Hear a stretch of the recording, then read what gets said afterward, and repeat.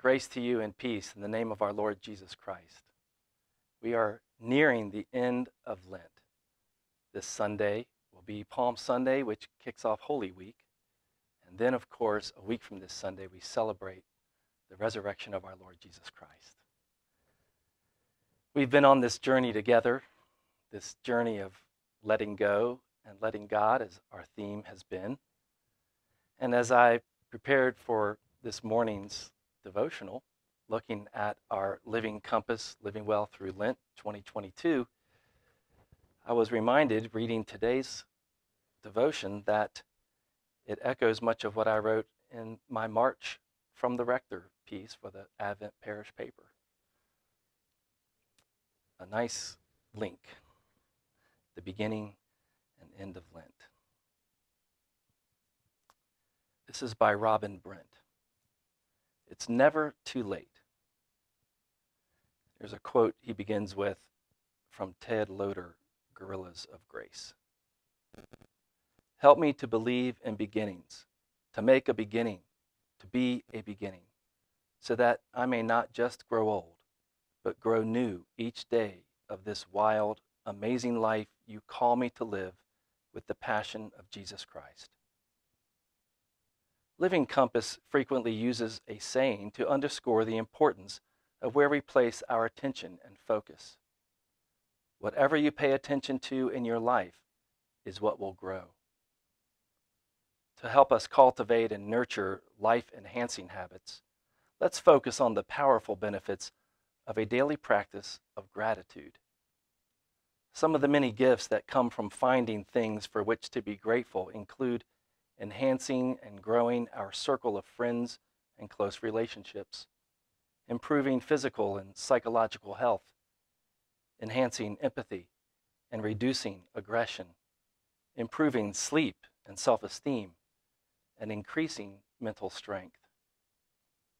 We know that holding on to negative feelings, such as guilt, shame, disappointments, and embarrassments, can drain us of our health and vitality.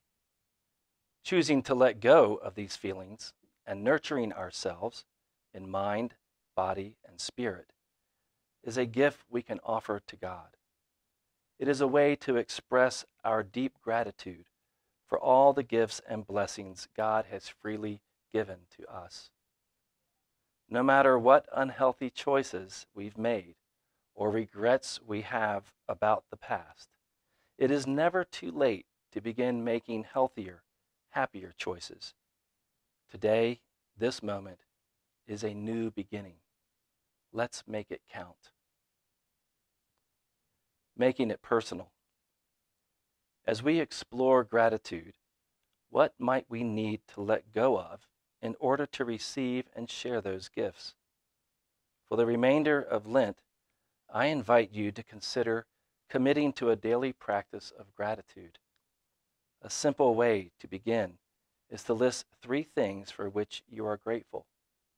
Each day, take a few moments to notice what you are seeing and experiencing and what you are grateful for.